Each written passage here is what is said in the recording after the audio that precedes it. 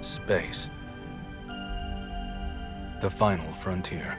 Star Trek Strange New Worlds is a certified hit, and the latest season is on the way. A new update even gives us a better idea of when we will see it return. But what's in store for the crew of the Enterprise? Join ScreenRant as we talk about Star Trek Strange New Worlds.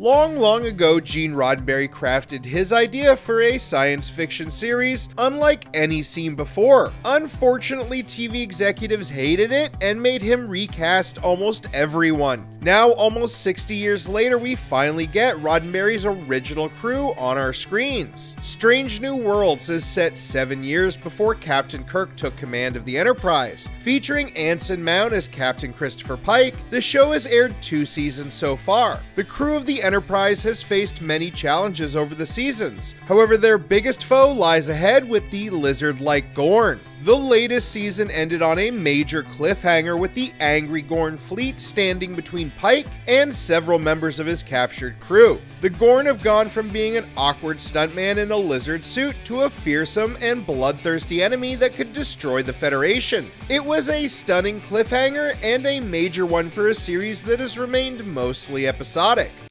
Well, audiences won't have to wait much longer to find out what happens. According to a few new social media posts, the main casts have mostly finished principal photography on the latest Star Trek entry. There is still a lot of post-production work and even possible reshoots that may be needed. However, this is still great news. Strange New Worlds has been a standout series amongst the latest rebirth of Trek on TV. Anson Mount has received particular praise in the role that was previously filled by both Jeffrey Hunter and Bruce Greenwood, and I guess Sean Kenny. The 3rd season has a lot to follow up when it comes to dangling plot threads. Season 2 had Spock break up with his fiancée T'Pring and start a short-lived romance with Nurse Chapel. After a banger of a musical number saw the two breaking up, Chapel was set to leave the ship before a run-in with the Gorn left her stranded. Strange New Worlds has been renewed for 5 full seasons so far, and is proving to be a ratings hit for Paramount and CBS. We will have to wait for more news on its release and what we can expect from the crew of the USS Enterprise. Thanks for boldly going with ScreenRant.